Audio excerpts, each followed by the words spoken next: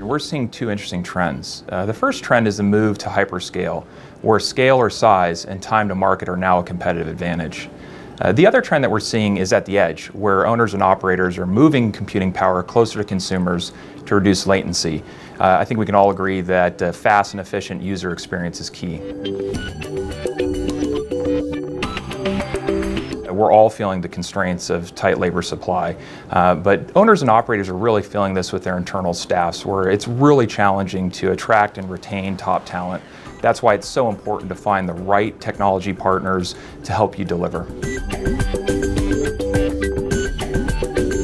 And they're really starting to look at creative offerings around lease structures, going to larger wholesale builds, but really it's about the cost per megawatt to deploy new capacity. So staying within the project schedule is key, and this is really important in regions where land costs are going up by a factor of 4.